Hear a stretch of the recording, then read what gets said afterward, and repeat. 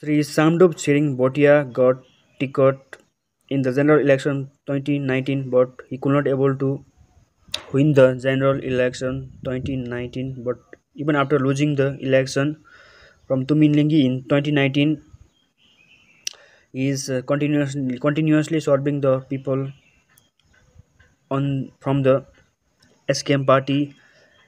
He is doing great work since last 5 years. He is continuously reaching to the people of Tumin Lingee constituency, and he is the best deserving candidate for the Tumin Lingee constituency. And again, definitely we will win from the Tumin Lingee constituency with huge margin, and definitely he will do best work